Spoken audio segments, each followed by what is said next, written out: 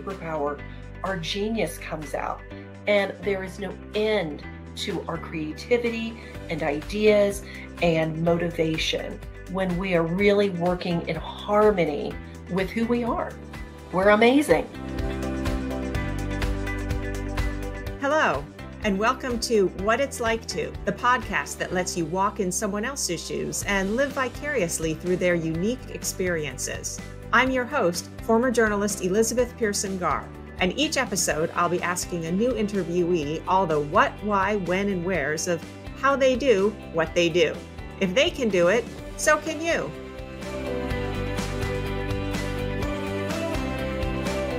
If you were asked the question, what superpower would you like to have? I think many people would answer strength, super speed, flight, invisibility, the ability to time travel, things like that. But there are different kinds of superpowers, ones that we all have but may not know about. My guest today, Mary Beth Robinson, specializes in finding people's superpowers. Mary Beth, welcome to the podcast. Thanks so much, Elizabeth, for having me. I'm really excited to have you here. And as I just mentioned, these are not superhero movie kind of superpowers. These are personal superpowers that we have. So let's start right there. Can you talk about these superpowers that most of us have? Yes, in fact, all of us have them, which is great.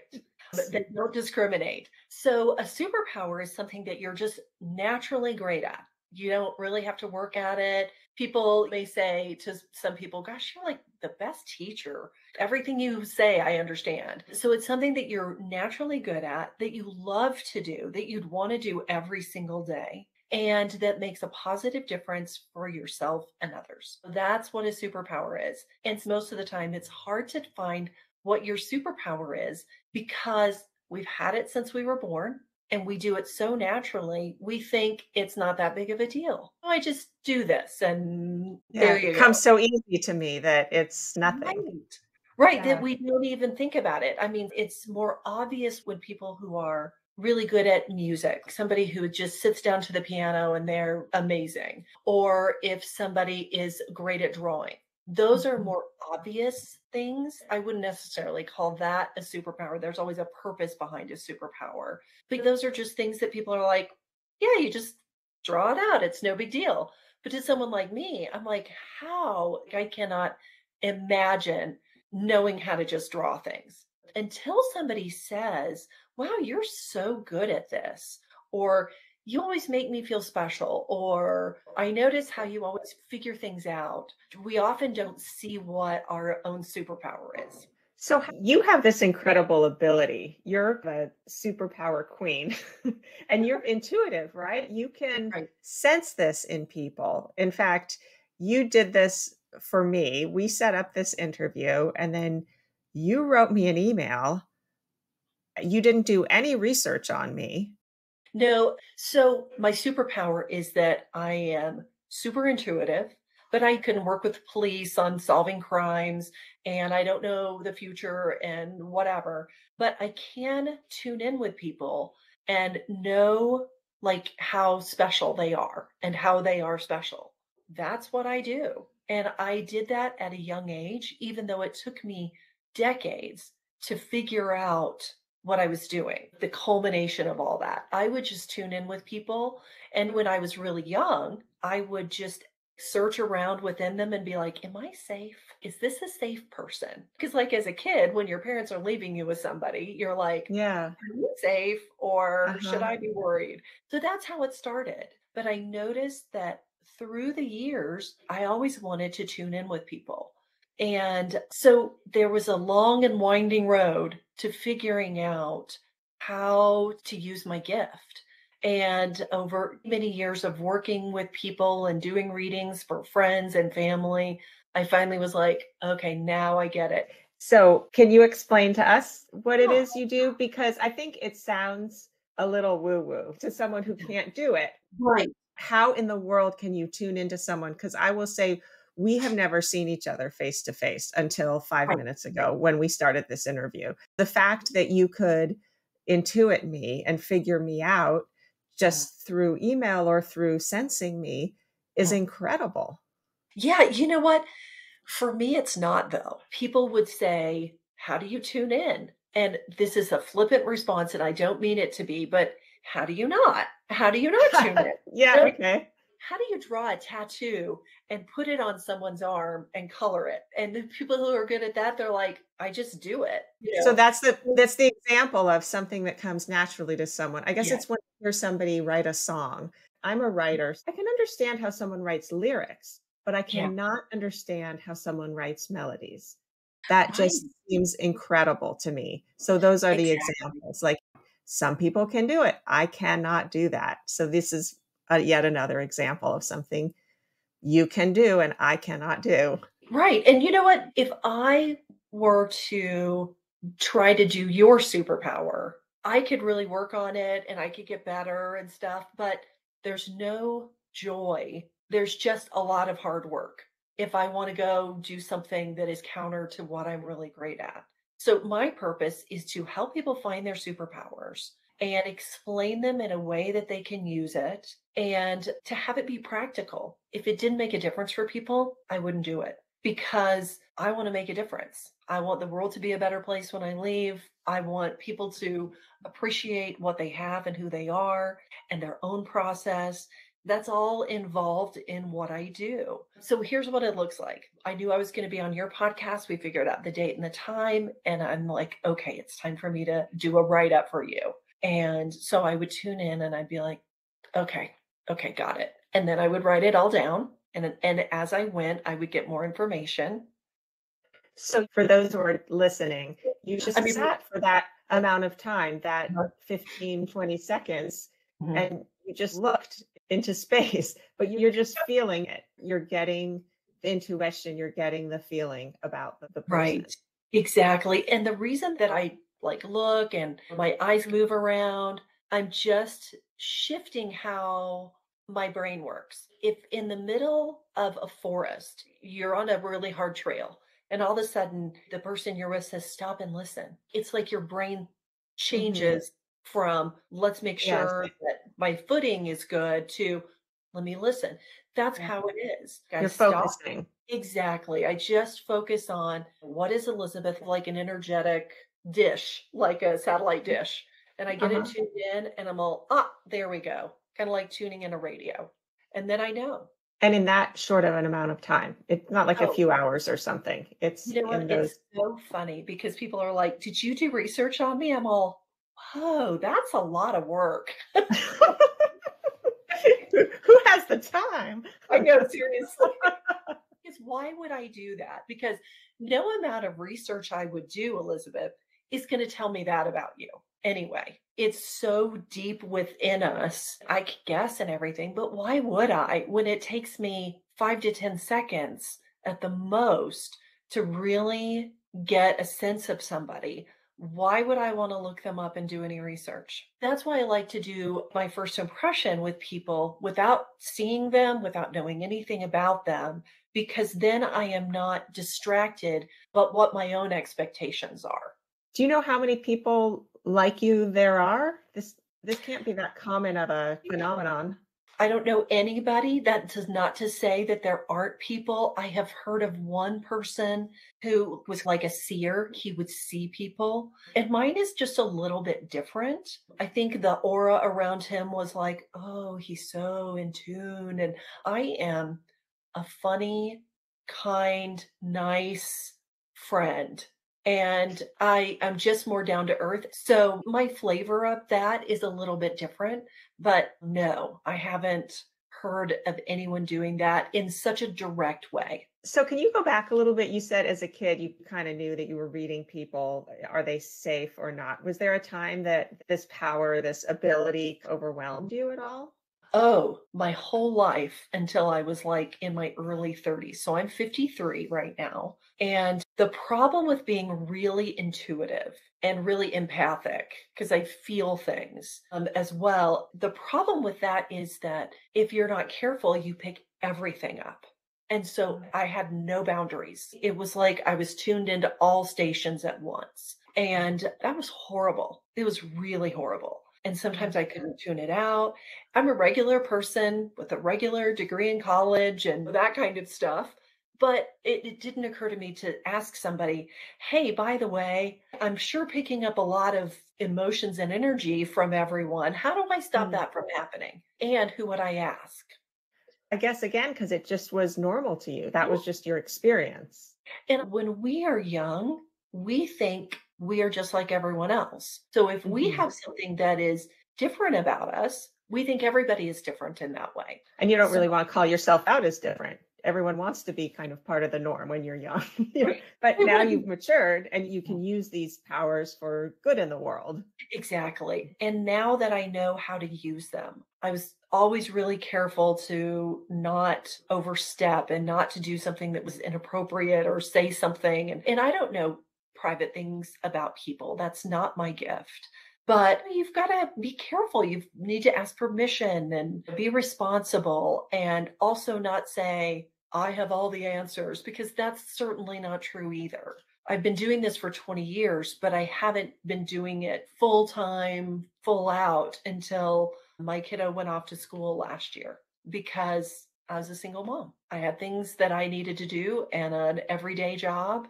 So, the thing that I want people to know is you have amazing things within you, and you just probably don't see them. There's so much more to discover about what you can do. And everyone has a great superpower. And no matter what your superpower is, they're all amazing. It's how aligned you are with your superpower that makes it powerful. It's not what your superpower is. If you are using your superpower and living it, then you're in your flow state more often. Oh, yeah. And then you tend Yeah, to be happier and more productive. You're actually in exactly. fitting with your purpose more. Absolutely. And when I say aligned, what I'm not saying is trash your life as it is and create this new one. Most of us do not have the wherewithal to do that. Plus, we're learning about our superpowers as we go. I would say it's knowing what your superpower is and every day keeping it in front of you. Oh, wow. Even though I'm super intuitive and my job may be like a cashier, am I positive with people? Do I see them? Or am I just, yep, whatever, have a great day? Do I stop and I'm like, I'm aware of you, I see you. So we can do that in our lives right now. There is no waiting period. People are like, when I do this and when I have the perfect job, that'll happen. Nope, no, no, no. That's not how it goes. You can use your superpower because you're always wanting to do it anyway. You're always trying to do it no matter what, no matter what your job is, no matter what your situation is. It's just your makeup. It's how you are put together that you want to do your superpower. So let's say you're a great listener and you work in a store. And when people come in and you say, are you looking for something, blah, blah, blah, you may find that they just really talk to you and that you listen. And then all of a sudden they're like, really, what I want is this. And then they're surprised that they say it because you're such a good listener that what they really need really comes out. Start using your superpower, whatever it is, and it is going to feel like I'm just little old me. That doesn't make a difference, but it does. And can it change throughout your life, or do you tend to You know what? have it and that is what your string throughout your life? I would say your purpose and your superpower stays the same, but your expression of it absolutely evolves. Let's say you're somebody who is amazing at having people feel safe and you work at a shelter for years and years. And so people are like, oh my gosh, I feel safe. That's a perfect place for you. Match. Yeah. Yeah, Uh-huh. exactly. But then when you're 55, you retire. And that person is going to then seek out some other way.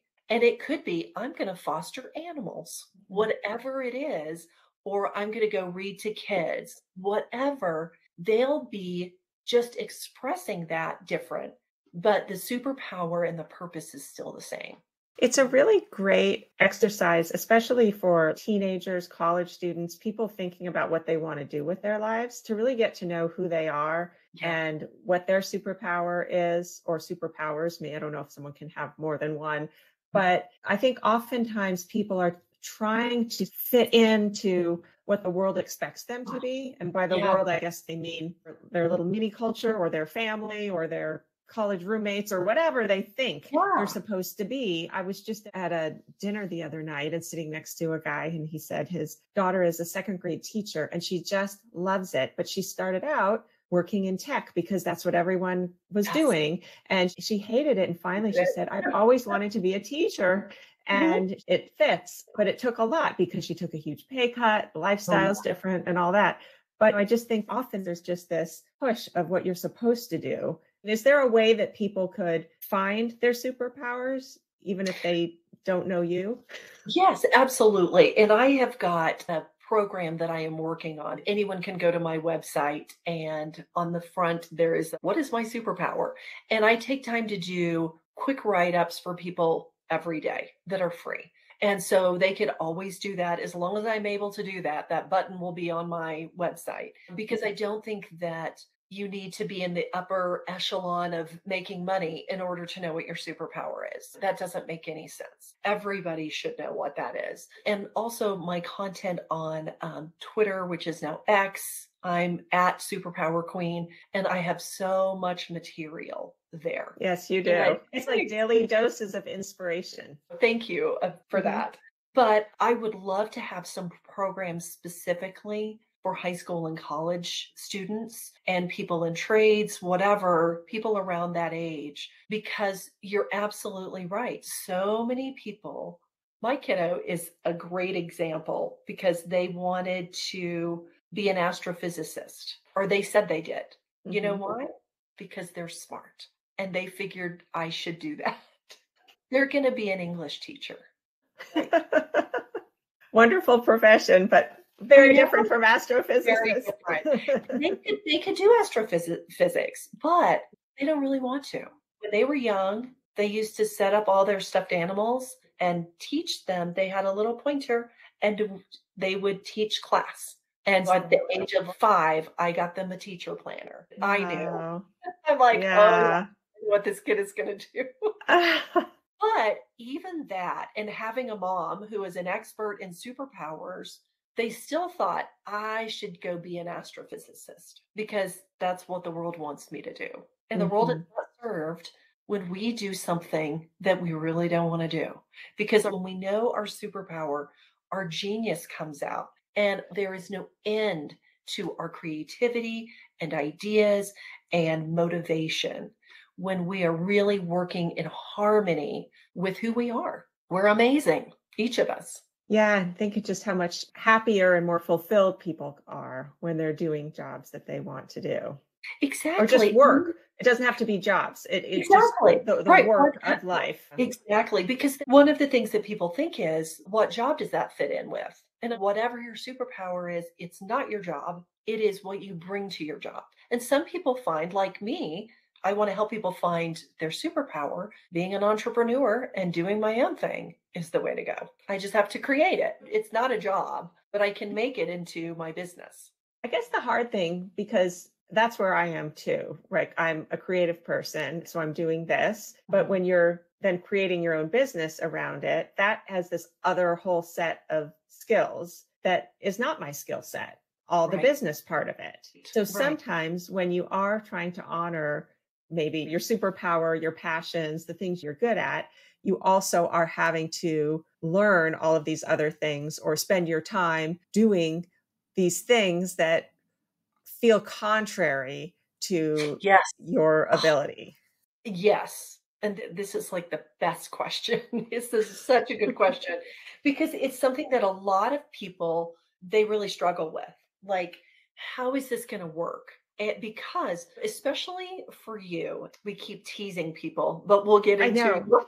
It's here. My the list is here. we'll get into your superpower and we'll talk about workshop it with your business. Okay. But what happens is that instead of doing what we're great at, we get just enmeshed in all the business stuff. And 6 months later, we're like, I'm not happy. I'm not at all inspired. What even am I doing? And this isn't going to work. And that's only because we get away from our superpower. We are copying how somebody else does it. The key is, and I'm just thinking about this a little bit, Elizabeth, I'm just tuning in. The key is to give yourself enough time. There's a critical amount of time or effort or experience. You want to keep that amount in your life every day. For you, you really like that quiet time where you're like, the juices are flowing, all the creative juices. And so you are going to need some quiet time during the day. You're going to need some rest. And you are not going to do well with something that you've got to pound out all the time, keeping yourself super busy. That is not going to work for you. Does that make sense? 100% correct. Okay. So, and that's not uncommon, I find, with people who are super creative. And really, your genius happens when you're in the flow. So there may be some things that you have to do every day. Keep that to a minimum. Get really good at it. I know a job once that I was like, all right, there are 4 things I've got to do every day. And man, I got good at doing those 4 things. And then after that, I'm like, okay, now I can do some other things. For you, I feel like those old horror shows where like the creepy things are coming, like that's your to-do list, and they're multiplying as they're getting closer. And you can do all that stuff because you're capable and you're smart, but design your business much more from that aspect of, I want to say, letting go rather than producing. Like setting the stage for your creativity. For some people, that's sitting down at the piano.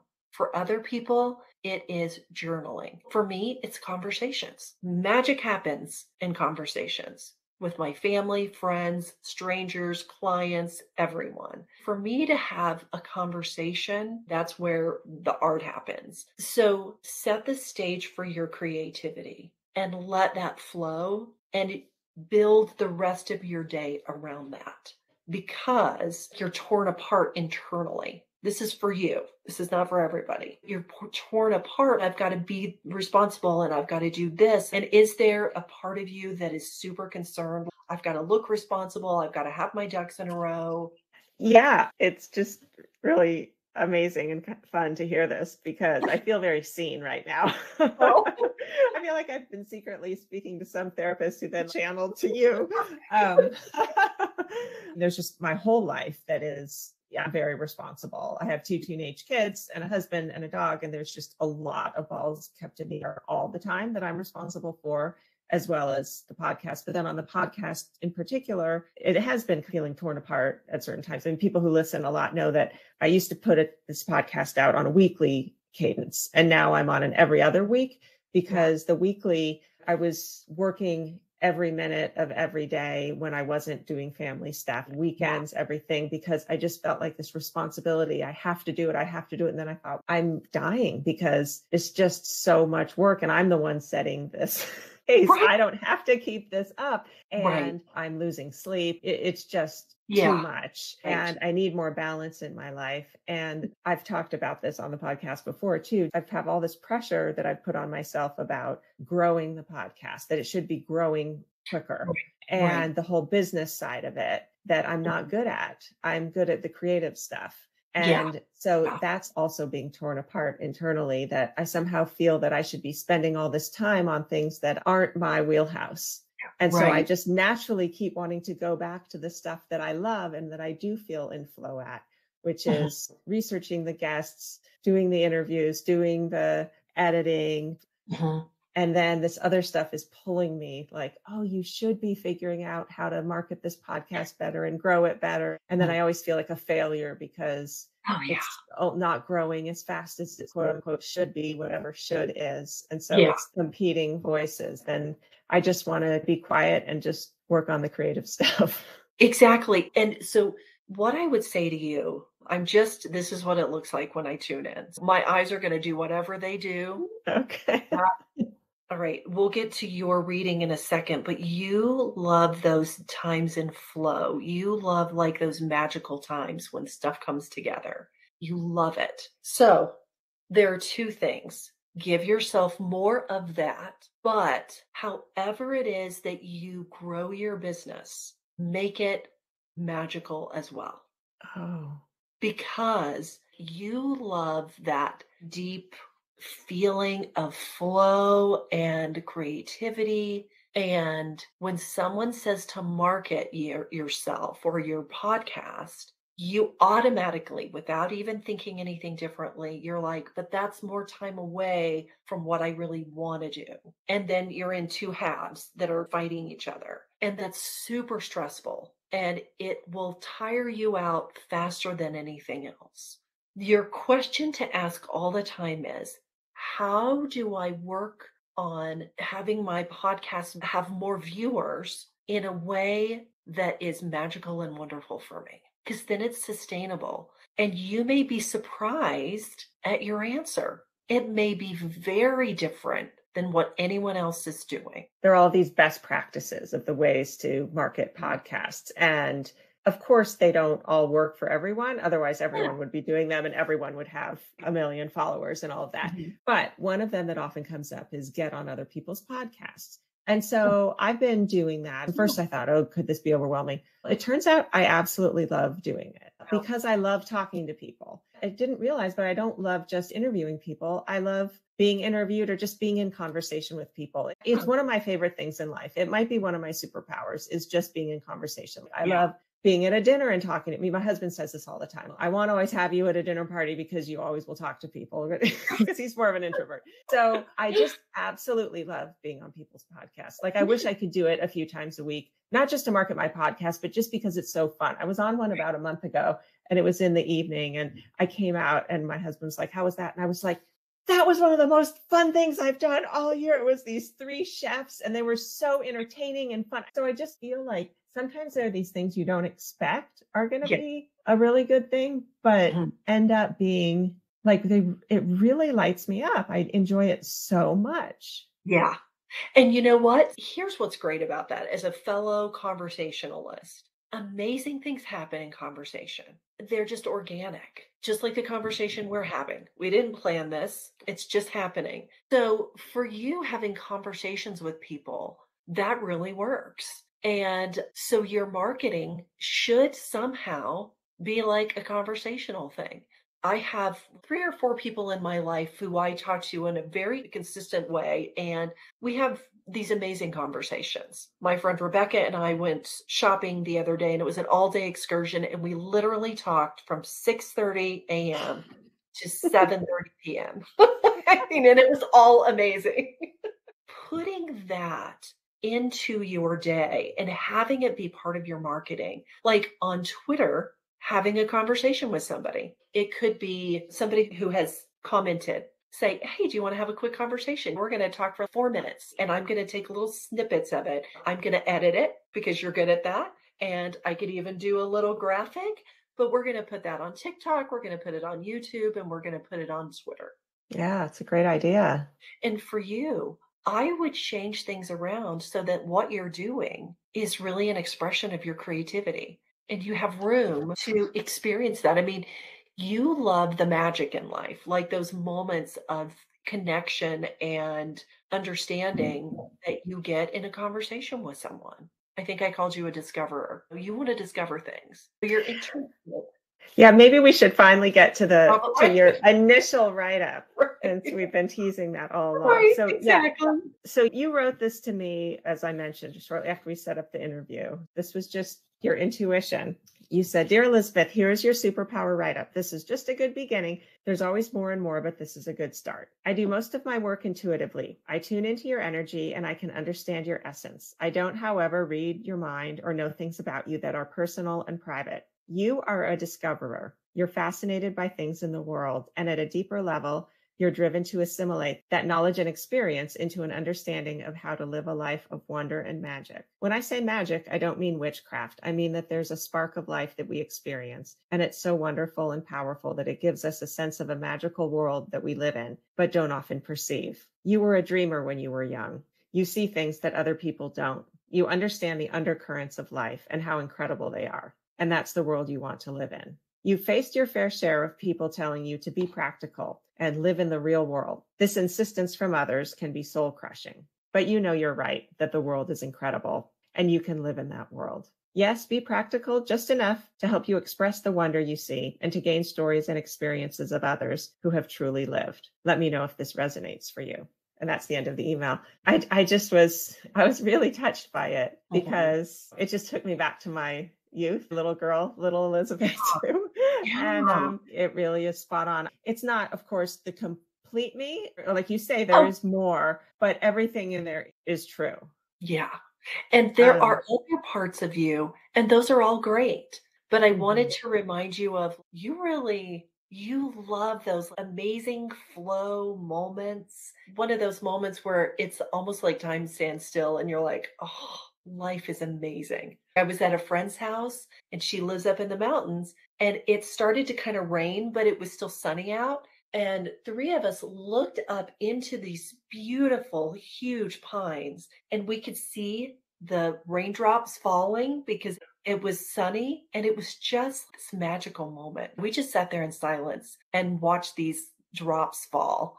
You really love that. That's who you are. That's who you've always been. You're like a flower. I always knew I wanted to have kids, and part of it is because I loved my childhood. I have amazing parents, and we had a Mhm. really wonderful childhood, and I wanted to get to not redo childhood, but to get to see life through a child's eyes again, Yeah. and to see my kids, one of my daughters specifically, who's very much like this also, how she looks at flowers and will go out and look at the moon, and she goes out and just stands in the rain and just soaks it in. And Mm. it's just really special to be able to do that with your own kids, to be Mhm. that kid again. Because I think when you grow up, often the responsibilities pile on and there's just so much you have to do in life. And so it's really great to be reminded, like you say, of who you really are. But I think this is also on a professional level. This is why I did want to become a writer and a journalist, because I have so much curiosity. And you said you're a discoverer, you're fascinated by things in the world. Yes, I was just always asking why and why do things happen? But it's Mhm. hard. You also wrote you faced your fair share of people telling you to be practical and live in the real world. I had a lot of freelance jobs along the way and people saying you need a job with benefits and don't do this artist kind of world. And like, Right. it's hard. I was a dreamer, a little bit of a dreamer, and it's hard to reconcile those things with a practical life.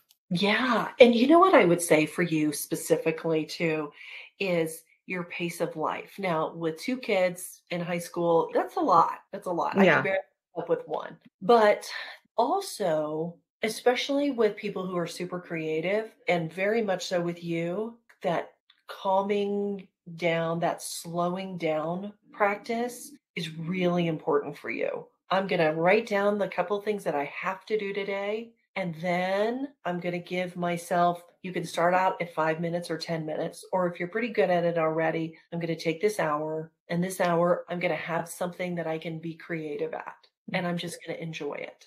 And then more ideas come and more ideas come. But when you carve out time for that, it will grow into what it's supposed to be. So we're always wanting the answer, like, how is this going to work? I would say that what there is to do is not ask how and look for the answer. Not that you're doing that, but that's just a human thing that we do. Hmm. Yeah, Um, I do that. yeah, me too. But the thing is, you're so creative that you will get the answer. You'll get it when you're like, oh, of course, that's been coming to me for several days, and I didn't really understand it. And boy, here it is. That makes sense. But it's more of asking the question, living in the question of what's something just really wonderful. Allow yourself that place that you give, especially to one of your daughters who's like, let's go look at the moon. You don't say, that's stupid. Yeah, No, no. you just be like, I'll come out with you. Or you'll just watch her and enjoy that she's doing that. And same thing with yourself. There may be days you're like, I just want to sit and read. Okay, great. Do that.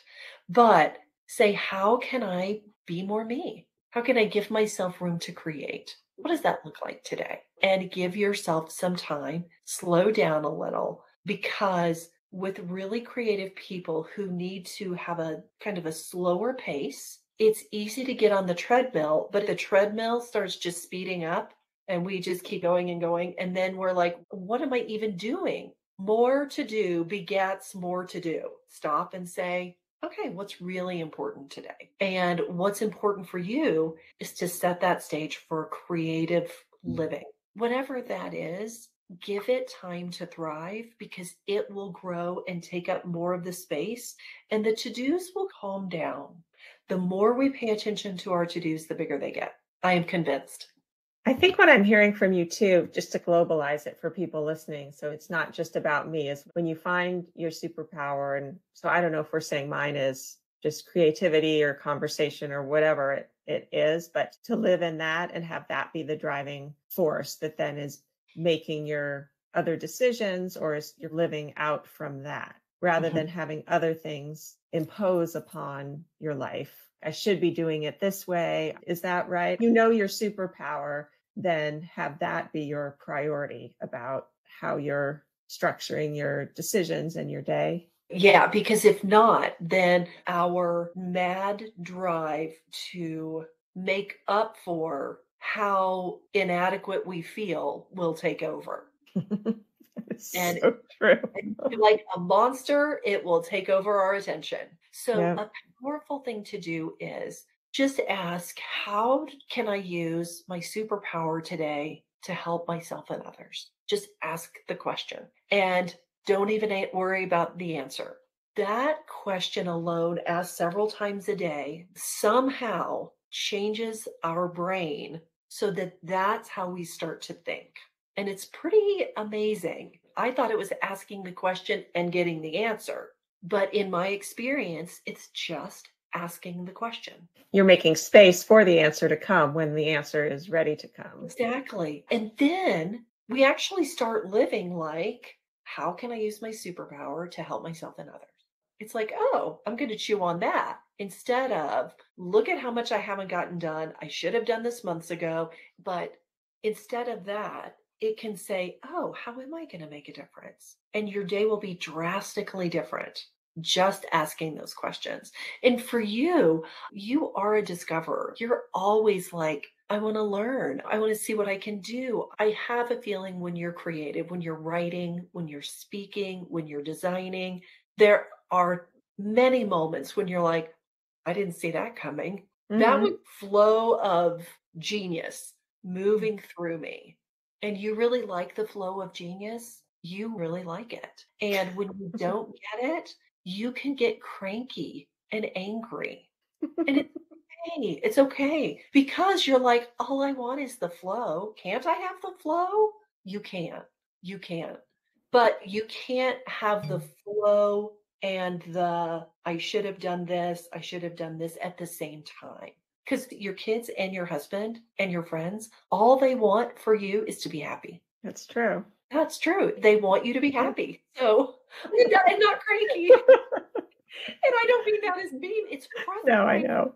We get so frustrated. Imagine a pipe gets backed up. That pressure is always trying to like keep that flow going. And when we stop it, that's a backup of pressure and we get overwhelmed and cranky and angry and whatever. But they just want you to be happy, which means keep that flow going.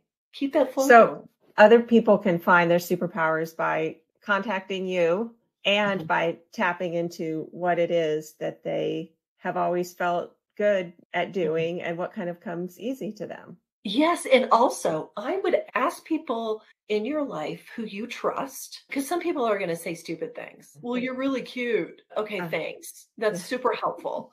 But I would ask people in your life that you trust and say, what's something that's naturally special about me that I may not know? Just ask, what do you think I'm really naturally good at?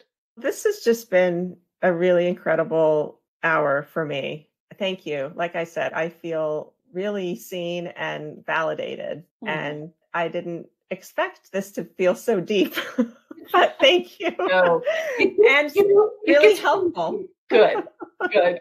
I feel like I have a path to move forward, and I just so appreciate it. And I really admire what you've done with your superpower. Like you said, you find what it is to help yourself and to help others, and you're definitely helping others. So I greatly appreciate it. Thank you. It's a pleasure, Elizabeth. You are super fun to work with.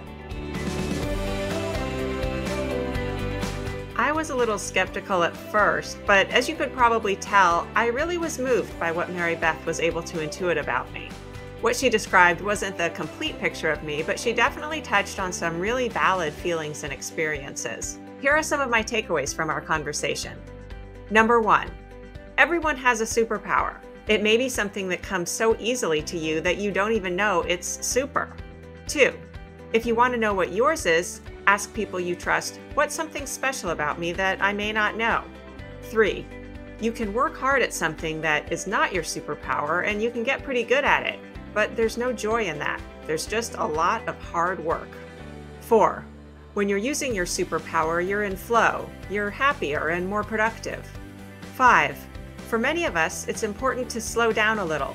Take a break from the fast pace of life and do something like look at the moon, literally or figuratively.